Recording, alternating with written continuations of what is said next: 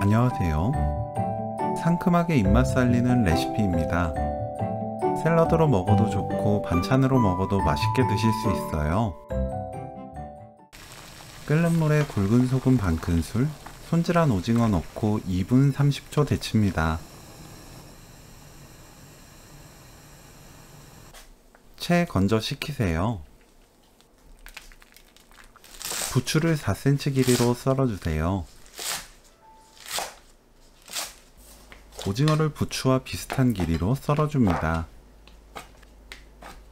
씹히는 식감이 강한 게 좋다면 1cm 너비로 썰고 부드럽게 드시고 싶다면 0.5cm 두께로 썰어주세요. 다진 마늘 반큰술, 진간장 1큰술, 올리브유 2큰술, 2배 사과식초 2큰술, 고운소금 반큰술, 꿀 1큰술 반 넣고 섞어주세요. 오징어 넣고 버무립니다. 부추 넣고 버무리세요.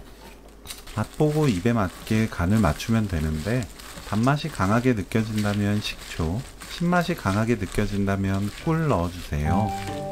간은 고운소금으로 맞추면 됩니다. 오징어 부추 샐러드 레시피는 여기까지. 시청해주셔서 감사합니다.